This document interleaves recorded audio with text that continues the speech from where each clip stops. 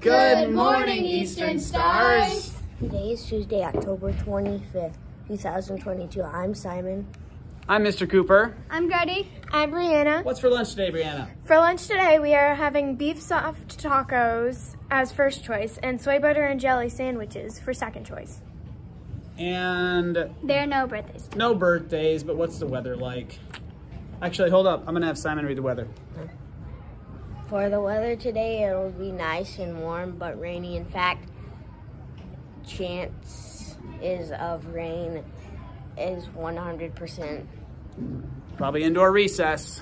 We have a special announcement. Pay attention, everybody. Tomorrow, your teachers will have a new manila envelope with a laminated class list.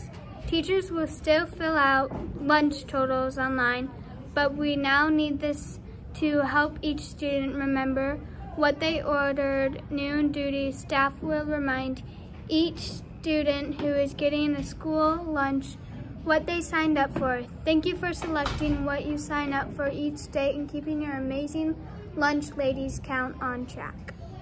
Okay, we have a shout out. Mrs. Rizowski would like to recognize Miss Heights and Miss LeBerry's rooms of amazing writers. When she visited them on Monday, the students were using spaces between words, capitals, and periods. Woohoo! Keep up the great work. And maybe Mrs. Rizowski will come to your classroom one day soon. Excellent. Believe it or not, that is all the announcements we have. So why not feed some creatures? What do you think? What should we feed? The skink. All right, Grady is thinking we should feed the skinks. So Grady, I'm actually gonna have you hold this and get it right down here so they can see. And where are those skinks? Okay. How do we? And Grady pushed the wrong button. Oh, whoopsies. No pushing buttons, Grady. Okay. There we go.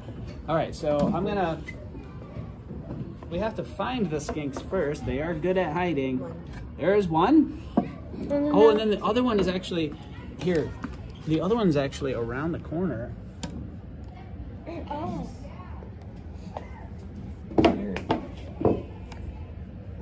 There he is. Is he stuck? Yeah, he's not stuck. Good question. They like to hide. Let's see if they'll eat. I don't know. Sometimes it's... Come on over here. Just threw in some crickets. Let's see if he'll attack one. So you see the cricket, oh my gosh, getting close.